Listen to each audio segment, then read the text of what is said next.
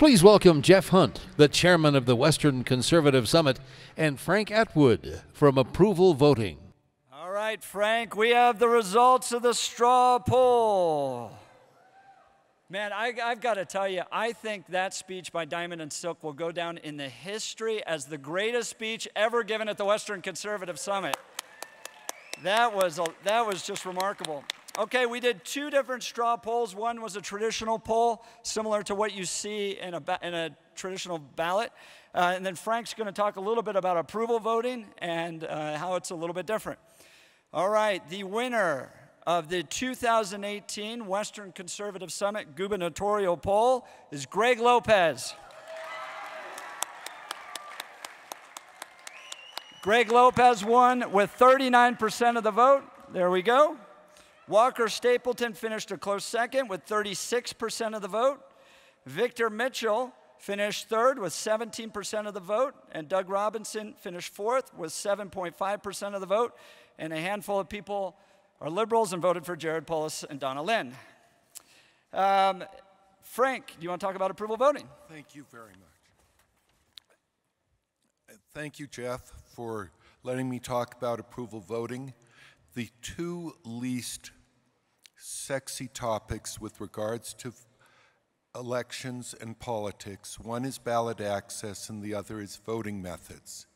And we witness too many spoilers, too much sabotage, and I'm one of those that believe the solution is to change the voting method to what's called approval voting. And so, briefly summing up approval voting is vote for all you want. What that means for major parties is fewer spoilers and less sabotage.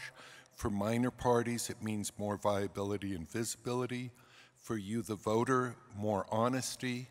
And for some voters, it may mean shorter showers after voting.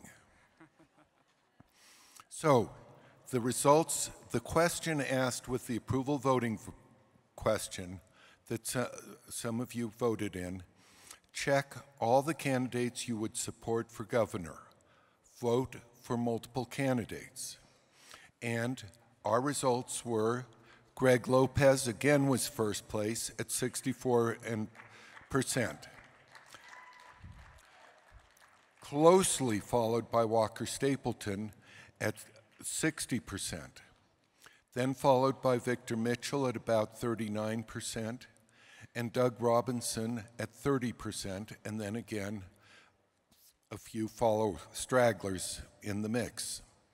What this shows is that the individuals here approve and are supportive of all of the candidates and that they represent the crowd.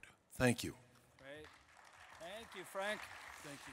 Great. Thank you all so much for voting in the straw poll as well. This will be released to press. This is an important indicator on where the grassroots conservatives stand in this state.